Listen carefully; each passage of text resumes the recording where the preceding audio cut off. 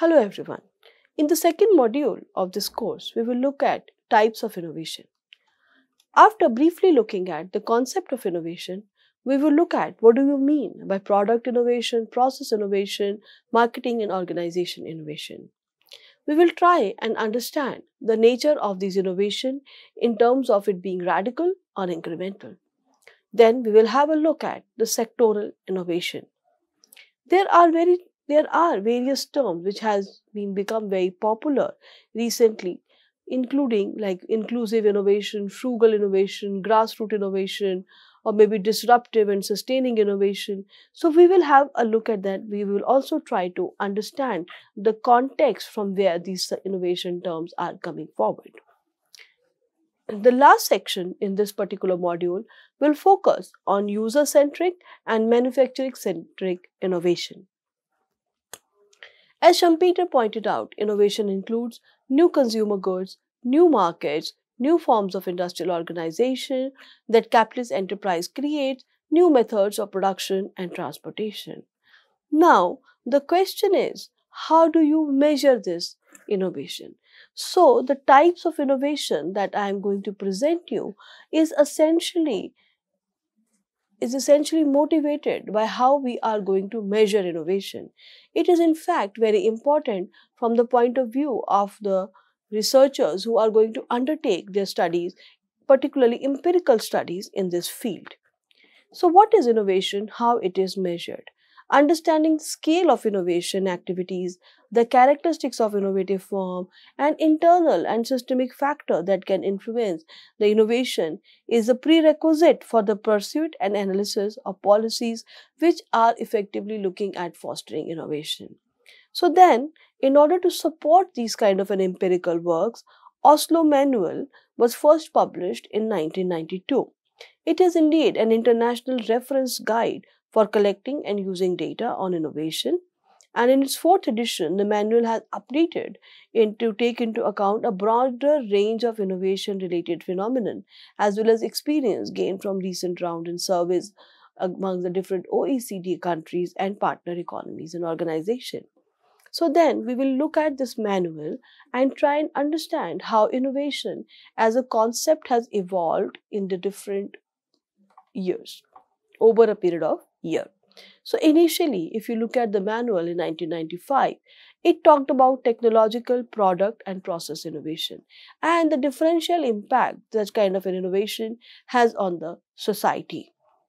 Within 2 years, they extended this product and process innovation discussion to the service sector. Then within the next 8 years, the idea was to bring in non-technical innovation in the form of marketing and organizational innovation. So let us first try and see what do you mean by product innovation. Product innovation, as per OECD, is essentially introduction of a good or services, since the definition is now extended to service, or significantly improved with respect to the characteristics or the intended use. It may either be an improvement of the technical specification or that of a component, could be of that of a material, or it may incorporate software which was not earlier present. It might become more user-friendly and have certain other functional characteristics. So, as has been pointed out, it covers both goods and services. So, let us look at some of the examples in the product innovation to understand it in a better way. Let us see one such example, and these examples also come from OECD manual itself. So, cameras in the mobile telephone, that's a product innovation.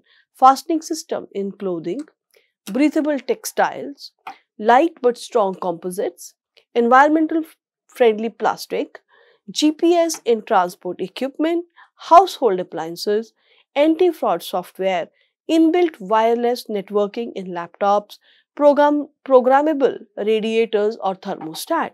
So now this gives you a decent idea of what do we mean when we talk about product innovation. Let me just revisit the definition in light of these examples one more time. So what did we say? It is essentially an introduction of a good or a services which could be either an improvement with respect to the characteristics or the intended use. So if you look at this camera in mobile telephone, What has happened there? In fact, that essentially means the characteristics of the mobile phone has now been changed. Not only that, its intended use, which was merely earlier limited to talking over with the friends, is now extended to include clicking of pictures.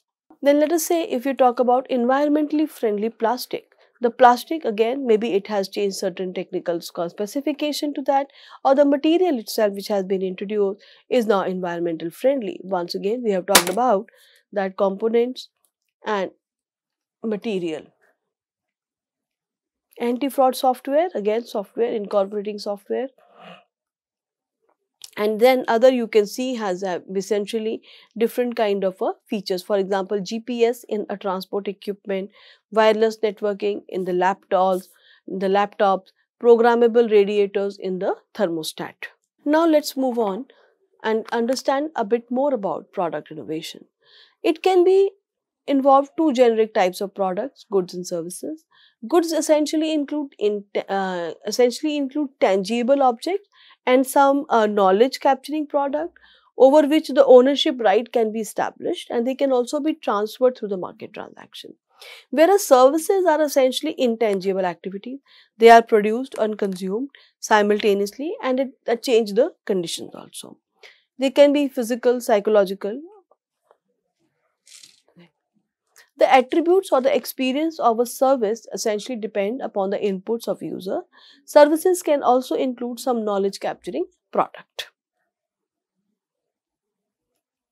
Moving on to the process innovation. What do you mean by process innovation? It is effectively defined by OECD as the implementation of a new or a significantly improved product or a delivery method. It includes new methods, techniques, software, and equipment in ancillary support activities. This kind of innovations are like installation of new or improved manufacturing technique, new equipment required for new or improved products, etc. The definition will become more clear if we look at some examples. First example is a laser cutting tool, automated packaging, computer assisted product development, digitization of printing processes, computerized equipment for quality control of production, improved testing equipment for monitoring production, portable scanners, new and improved software or routines of purchasing, accounting or maintenance systems, introduction of electronic clearing system, new or significantly improved computer networks, introduction of barcoding or passive radio frequency reading RFID chips to track material to the supply chain. So now implementation of a new or a significantly improved production or a delivery method. You can see that in all these processes, essentially either the delivery has been improved, it's an important part of the supply chain, or the way the particular product is being created has been changed. For example, digitization of printing processes, computer assisted product development. So in this case, the focus end up being the process. The focus end up being how we are producing certain good or service. So both new and improved business processes can be motivated by goals to implement business strategies, reduce cost, improve product quality or working conditions, or to meet regulatory requirement. The process innovation, essentially here we talk about, can be a part of the overall long-term business strategy. The idea may be behind reducing the cost of the production or improving the quality of the environment in which the workers are working. Many a times, the process innovation also follow from the regulatory requirement. Companies has to change the kind of input they are using for their factory. A business process can involve improvement to one or more aspect of the single business function or to combinations of the different functions also. It need not be limited to one, it can be more than one also. It can bring them together also. They can involve the adoption of the firm of a new and improved business services that are delivered by external contractor, for example, accounting, human resource system. Earlier, firms were engaging in doing everything within in-house.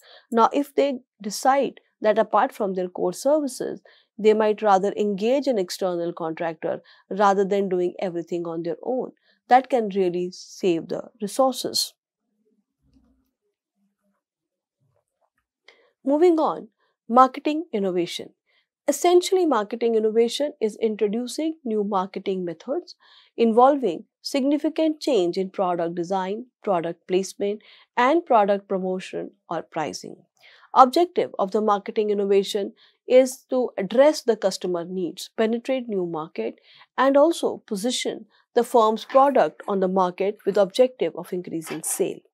The implementation of this significant change in the, let us say, the design of the future line of the furniture line to give it a new look and to widen its appeal, introduction of direct selling or exclusive retailing. In the recent times, with the introduction of social media, we have find that social media marketing has in fact become a very important way to market your product.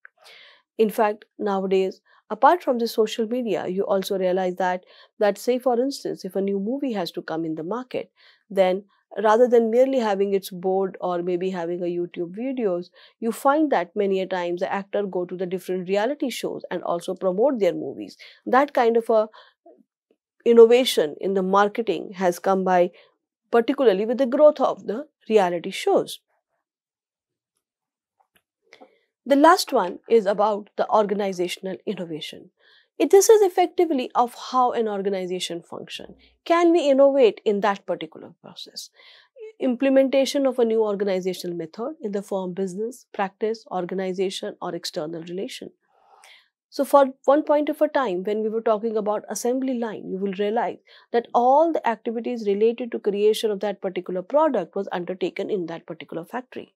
However, over a period of a time, by the end of the 20th century, what we realize that as the modular design of the product emerges, the companies, instead of focusing on producing everything on their own, they started focusing on sourcing of the things from other suppliers. The sourcing of the suppliers will help them in the cost reduction immensely.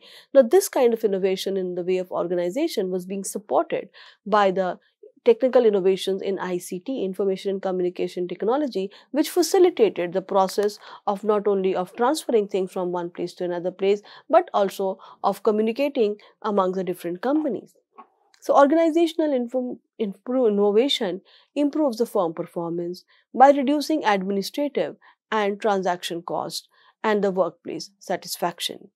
Say, for example, introduction of the management system for general production, quality management system, lean production, business re-engineering, supply chain management.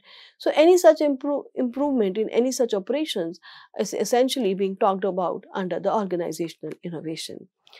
Establishment of formal, informal work teams to assess, to share knowledge of different departments and maybe conduct R&D. First use of outsourcing of research or production. So innovation in this case is essentially talking about its both technological and non-technological aspect. So you can think of it in terms of innovation being either technological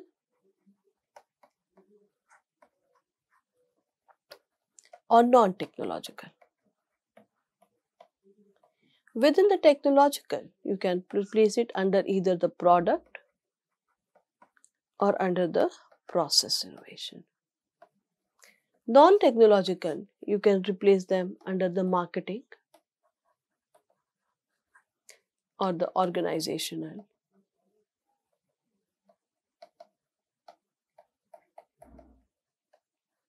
innovation. Now here, it has been pointed out that marketing and organizational innovation are very important part of the overall innovation activities of the firm. Many a times, organizational innovation may be needed to support any kind of a change or new process introduction in the firm, or even if a new product has been introduced, that might mean that certain innovations might be required in the marketing division also. So all of these, they are not something which are exclusive of each other. Indeed, they are not mutually exclusive. They in fact feed into each other and build into each other from a particular company's point of view. Many a times marketing innovation may be needed to support the new product, or in sometimes in response to the marketing team, the product will also be re-looked at.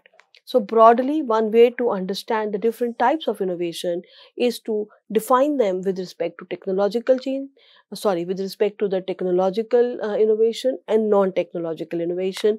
In the technological innovation, we are looking at a product innovation and a process innovation, whereby in the non-technological, we are looking at marketing and organizational. Many a times we have under this impression that this marketing and organizational innovation may not be that much prevalent, which is not correct. In fact, marketing and organizational innovations are rather extremely prevalent. You may find that they might be prevalent even in some cases in large firms or even in small and medium enterprises. Many developing countries and least developed countries will also have much more marketing and organizational innovation just to maybe adopt or absorb the product which has been introduced or coming from the different market, or because that is an easier way to make a profit.